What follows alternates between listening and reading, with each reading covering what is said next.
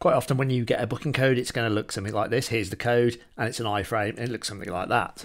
So what you want to do is just make a copy of this, highlight the text, copy, then go into your Elementor website, go onto the page that you want to put it on. In this case, we're going to put it on the contact page, and you want to find a space where it's going to go. So I think it will look quite good in this little gap here. Up in your search widget, do a search for HTML.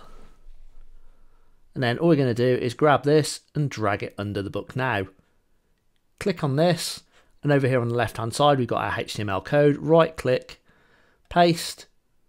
We should see that our booking has now appeared, and then just press update, and always check it on the front end. So just to make sure that it's going to work, preview changes, check that it loads, make sure there's no errors, and that is literally it.